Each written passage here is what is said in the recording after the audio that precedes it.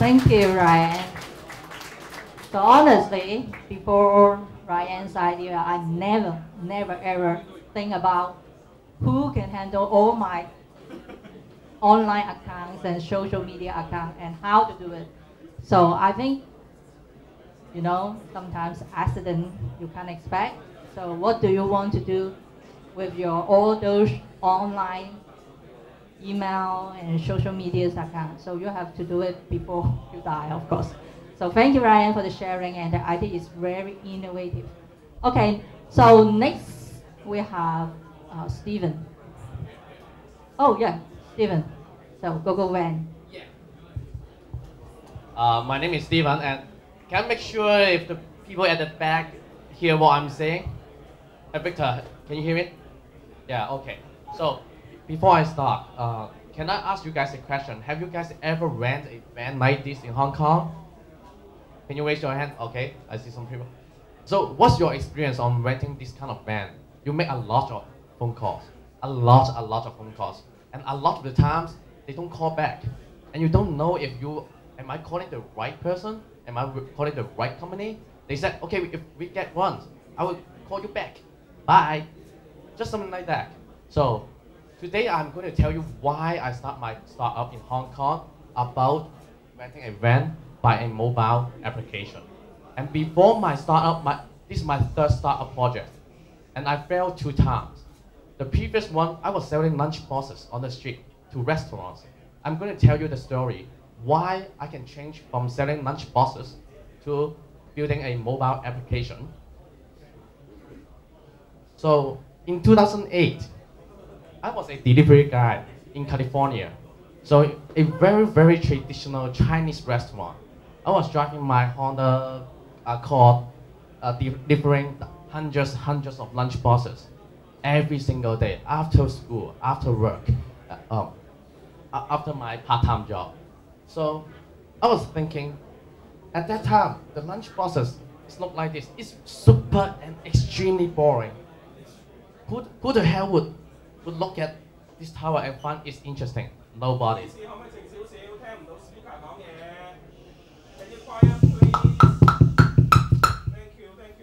I have your attention, please. Okay, I'm going to tell you about some lunch boxes story, which is apparently very boring, like a boss. But I'm going to change it to a very interesting story from a box to a mobile application. So, as I said, it's very boring. Who the hell would care about what's the printing on the box? So, my friend and I who work in the same Chinese restaurant, which is called Little China, very Chinese. So we said, hey, there's an Iron Man coming out in theater in 2 weeks. How about ask them to put a advertisement on the box? And whenever the family orders some delivery, they put the box in the middle of the table. Then it's the talking point. So the kid would ask, hey dad, there's an Iron Man coming out. Can I go watch it?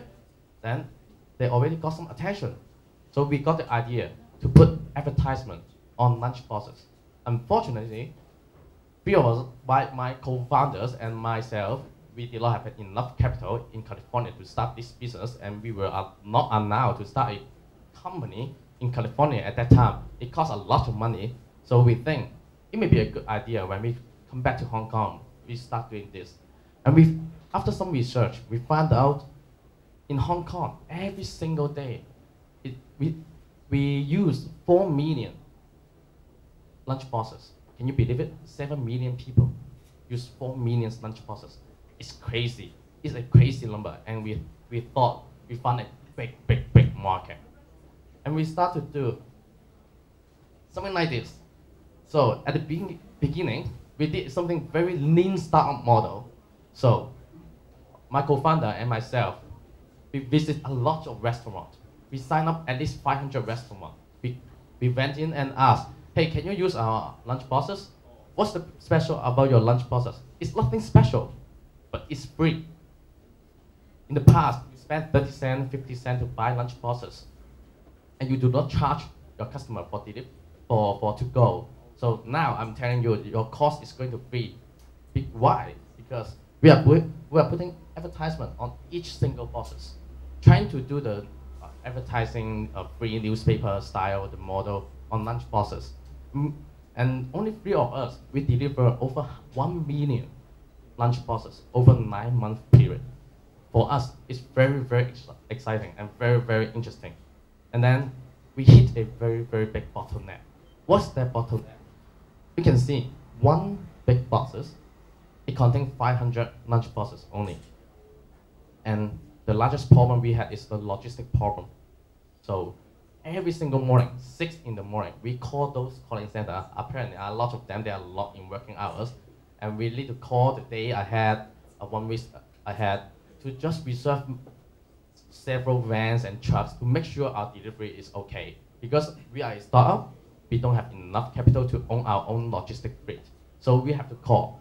But after 1 week, 2 weeks, we found it's a pain in the, So we started thinking, what's the problem? And one day, we are about 9 in the morning, we have 20 this kind of buses need to deliver to the restaurant in Central at 10. We have 1 hour left, but no calling center is calling us back. Hey, we have a van. So what we did, we went on the street, locked on the vans, the windows, asking those drivers, hey, we have this kind of buses need to go, deliver to Central. Can you help us? And then they said, yeah, why not? I have nothing to do. I just park my car here, playing my smartphone, reading newspaper. I was thinking, what the hell those calling centers they are doing? We called like at least 10 calling centers. No one called us back. But when we locked on the windows, they said, yeah, why not? But I need to charge you 10 more bucks. Oh, 10 more bucks, okay, just get the job done. Then we started to think, what's the problem? There must be some big problem in that industry so that the information cannot flow. So we start to think, no more phone calls. It's stupid. In this generation, making a lot of phone calls, hell no. When we communicate, we look at the screen, send SMS, WhatsApp. Why I need to communicate with the calling center? The girls telling her I'm in Central, I want to deliver a couple of buses to Kunton, and then have her to use the radio frequency to contact those drivers. It's stupid, and there's a lot of middlemen. We don't like that. Then we found why we are doing this, because there's a big problem. When we call the calling centers, they use radio frequency to contact the vans, and the vans when they are busy, they are not responding to the radio frequency, and the calling center they won't call you back. Hey, I got a van. So there's a big loophole keep going on. You keep calling and they don't call back, and you keep calling. So I was like this baby. I was just waiting every single morning to deliver my lunch boxes. I don't have the money. I don't have the money to have my own logistic fleet. So why don't I just go to build my own logistic fleet myself, a virtual logistic fleet? When I just a giant WhatsApp. When I ever need a van, I just place an order and then it goes to every single drivers in Hong Kong. And they know I need a van. So we start to think, okay, a giant WhatsApp is okay, it's doable. Why? Because every single driver, they have a smartphone now. They are not idiots, they are not stupid. So we start to build our startup called GoGoVan. So at the beginning, we talked to every single driver on the street in every single industrial district. We locked on the windows again and asked for their problems. If I'm building an app for you to take orders, what do you want? What do you want in it? What's the feature? What's the design? What's the user experience, user interface? What's the biggest problem of doing this business, driving a van around in Hong Kong? How many money do you make a day? How many trips you make from A to B? What's the most popular location that you ever park in? And what's the biggest group of market? What's the biggest target audience in this industry? After we get all this information, we start to think, okay, that is a very, very big market. And there's a lot of information lost during the process. And we think if we build this app, according to the drivers, they will use it. Why? Because that's the problem they told us. They told us where is the problem. what is the problem and ask us how to fix it. And then we just build a product that fits exactly of what they want. And then we start to design. So we used 2 months to get our first prototype, the driver app, and then we have a very, very stupid prototype, and get the prototype on the street and talk to the drivers again. And ask, hey, I have this one, go van. It looks very cool. They said, no, I don't know how to use it. Okay, let me show it to you. After I show it to you, is it easy to use? No. Okay, I'm sorry. Then we go back to the office and start to do it again. After a couple of times, there's one 48 years old driver. I just put the phone on the table. And then he said, what is this? It's GoGo Van. It can help you to make more money. Just try it out. And then in 2 minutes, he said, it's fascinating. It's fascinating. I said, why? Why is fascinating? It's easy. I'm 48 years old. I got my smartphone for 2 months, and now I know how to use it. So we think we do it right. So we start to do it, replicate the model. Talk to the drivers every single day, from day to night, in every single district. I can swear to God, every single parking lot in Hong Kong I have been to. I put flyers in front of the cars, in front of the vans. So before we officially launched the client side, we had over 1,000 drivers registered with us. They said they believe in us. They will use GoGo Van. So I said, that's great. So we are going to launch in approximately 2 months. So in July 8th, we officially launched GoGo Van. And in the first date, we just gave out flyers on the street. Try if anyone would use our GoGo Van service. And suddenly, there's someone download the app and place the order. And somehow, there's a driver took the orders. I said, it's working. It's working. It's really working. And then we were very, very excited. So that's how today the topic is from selling lunch boxes to disrupting calling centers.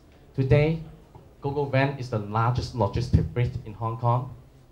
From July to today, we have 9,000 drivers registered with GoGo Van, and it's about 30% of the addressable market share in Hong Kong. In Hong Kong, there's about 70,000 light goods vehicle registered with the motor vehicle departments, and half of them is registered by a company, and half of them is self-owned, individual-owned, and we got 30% of them under our system. And every single day, we process over 2,500 transactions just in under 5 months. And every single day, we process over 200,000 Hong Kong dollars value transaction every single day.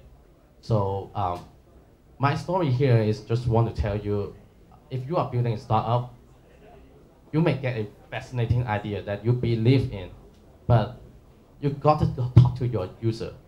And when you hit a wall, don't turn back and walk back.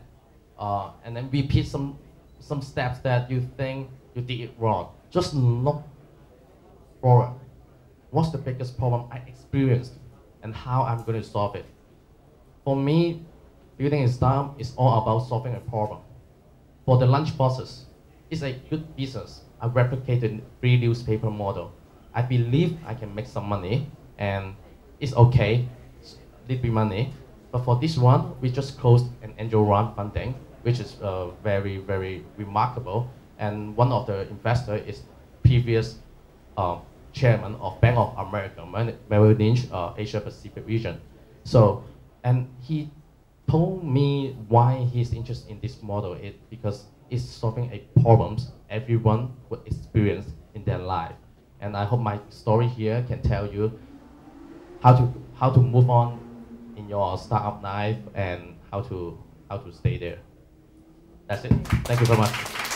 Thank you, Steven. Very interesting and creative.